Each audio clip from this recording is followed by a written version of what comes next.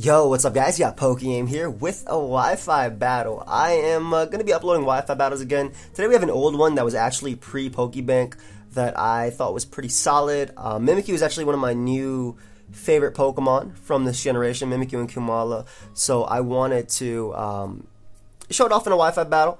And I got a battle versus my buddy Master. He leads off with Serena, I lead off with Skarmory. Now I am Suicide lead Skarmory, so I am running Jolly Max Speed with Taunt, Double Hazards, Brave Bird. However, he does outspeed me and go for U-turn, so either he has Choice Scarf or he's just running a lot of speed on his Serena. Goes out into his Marowak, which is fine. I'm going to go for my Stealth Rock. Now, this was before we found out that Skarmory did not have Stealth Rock pre-bank, so that's my fault. Any case, going to get up my spikes as he goes for the Will-O-Wisp with Marowak, which is a fair play. You didn't know what type of Skarmory I was based on that U-turn damage. You don't know what I would go out into the back, and I mean I had Garchomp in the back anyway, which is a pretty solid switch in the Marowak. So we're gonna get up some more spikes as he goes right for the Flare Blitz. Now because this was pre-bank, he's actually Spadef Marowak with leftovers, and Skarmory eats that up. Spadef Marowak back in the day was like a Tapu Koko counter as well as a Pheromosa answer. I say back in the day, even though it was only 2 months ago, but the metagame has definitely changed. So he's going to switch out into his Mandibuzz as I'm just going to get up my final layer of hazards. Now, custom barriers and release listing is actually Mental Herb on my Skarmory, but we're going to get up that spike as he goes Mandibuzz, and I don't blame him for this play because how would he know I was offensive Skarmory when he went for Flare Blitz, a super effective Flare Blitz from Marowak? Maybe he just didn't calc it off the top of his head and he thought, okay, I'm physically defensive Skarmory, my Mandibuzz can outspeed, can defog away the hazard, but nah, I'm going to hit him with the taunt as I'm able to block the defog. Now, I'm not entirely sure if he has Foul Play or not, and I want to save Skarmory because I could actually bring it in as a pivot on his big threats like Mega Alakazam or Tapu Lele. So going to go out to my Magnezone, expecting to catch a Foul Play right here. Wouldn't do much because I don't have much attack investment. I actually have 0 attack investment, 0 attack IVs. He does reveal the U-turn though and is able to go out into his Serena. Now this is going to do one of two things, either high jump kick me or rapid spin. He has defog and rapid spin on his team, and I definitely don't want to take a high jump kick.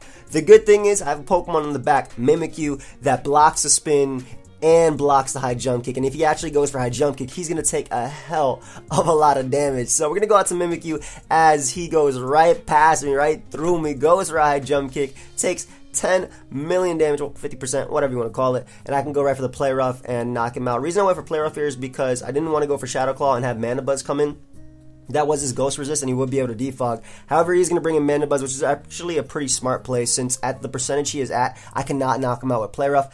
But knowing that he knows that I can't knock him out with Play Rough, I am going to go for the Swords Dance, expecting his defog. So, unfortunately, all my hazards is gone, or are gone, excuse me. But MIMIKYU is at +2. He has Tapu Lele, he has Alolan Marowak, he has Alakazam in the back, and Celesteela. So, he doesn't have good switches to MIMIKYU anyway, so I don't mind my hazards being gone right here. Gonna throw off a +2 Play Rough as he goes up to Celesteela. I could have read this and went for the Shadow Claw and probably been in a really good position had I gone for it, but I don't think it was worth it, whereas Mandibuzz is a bigger threat to my team than Celesteela is. Mandibuzz can stop my Mega Garchomp in the back. It can stop my Garchomp in the back. It can stop my Mega Sharpedo in the back. Goes to Celesteela. I didn't want him going for Heavy Slam or Leech Seed. I wanted to keep my MIMIKYU's Disguise around because of Tapu Lele and Mega Alakazam in the back. So I got Skarmory, kind of hoping he goes for Leech Seed since I do have also Magnezone in the back. And if I went out to that on a Heavy Slam, I wouldn't take anything from that and he'd be trapped.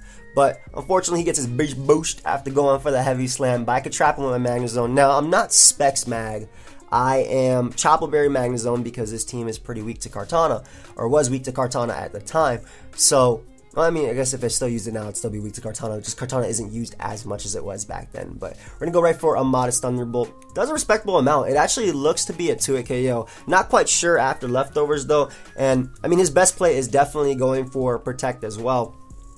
I actually love Shed Shell on Celesteela, though, of course, it means taking on Tapu Lele is harder. I just don't like being trapped by Magnezone, but goes for Protect. It's going to be a roll to knock him out, which is probably going to be in his favor, not only with the leftovers boost, but also, obviously, the Spadef boost that he got from the big boost. But we're going to go for a Thunderbolt, and unfortunately for my opponent, I am going to get a critical hit. Now, that probably mattered. If it didn't, I mean, that's fine. I mean, if it did, I'm sorry. I do apologize. It's the game we play, though. What can I do? We're going to go Flash Cannon now versus Marowak because I don't want to switch in Garchomp on a potential Shadow Bone or Will-O-Wisp. And I don't need Magnezone as much for this game, especially because I have Tapu Lele in the back and Mimikyu to be able to deal with Mandibuzz. So goes right for the Earthquake. He's able to knock me out, and I'm seeing, I'm seeing the rest of his team, and I'm looking at Mimikyu, and it's looking set to sweep. I'm actually Lumberry on this Mimikyu. I'm hiding a little berry underneath my, what is this, disguise? Yeah, it is a disguise. Oh yeah. It actually is a disguise. So I'm gonna go for SD as he goes for Will-O-Wisp. Maybe he thought I was Never-Ending Nightmare or Red Card. And obviously that would go, Will-O-Wisp would go through my disguise anyway, but find a little Lumberry in the pockets of my disguise, gonna eat that up. We are now +2, gonna hit him with a Shadow Claw, and I'm gonna be able to knock out the Marowak. And now his only play right now, and I respect this play a lot, because, I mean, Pokemon is a game of odds. As much as we love and hate that about Mons, this is what you gotta do. His only play was to go out to Mandibuzz, dodge a play rough, and U-turn on out of there, and that is exactly what ends up happening. So that was actually a really good play. He's gonna be able to pop my disguise. Mimikyu is now busted, but I'm still a +2 Mimikyu versus Mega Alakazam versus Mandibuzz and versus Tapu Lele, so it's still looking pretty good. He goes Alakazam first. I think what he should have done was gone out to Tapu Lele just to get up the second terrain, make it a little bit weird on the field. That way I couldn't Shadow Sneak Alakazam and try to crit me with a Shadow Ball, because that would have been able to knock out Mimikyu. But that's not how the ending ended up happening. +2 Shadow Sneak, easily able to knock out Alakazam. He has that small stomachs, and that's where I hit him in his weak spot. Tapu Lele is going to come out, going to make this field all weird, but I am faster than it. It turns out he was more than likely Specs. I can knock him out with the Shadow Claw, and all I got to do is land this Play Rough on Mandibuzz. And even if I don't, I do have my own Tapu Lele in the back, which can pick it off with a Moonblast. So we are able to connect, and that is going to be game. So like I said, his end game could have been a little bit different. He could have went Tapu Lele first, got out the second terrain, and then went for the Shadow Ball crit, or tried to force the Play Rough dodge. But I did enjoy the game. Hope you guys all did, and hope you guys are excited for the return of Wi-Fi battles. I'll try to be doing a bunch of different tiers and uploading that. I do love Wi-Fi battles, and they might not all look like this. By the way, shout out to my boy. I believe it was Oliver who did this, if I'm not mistaken. Wow, I might have just butchered his name completely. I'm sorry. It was a little while. It was back in December when he recorded this for me, so I'm so sorry if I forgot. But they might not all look like this, which is part of the reason why I haven't been uploading Wi-Fi battles. But we'll see.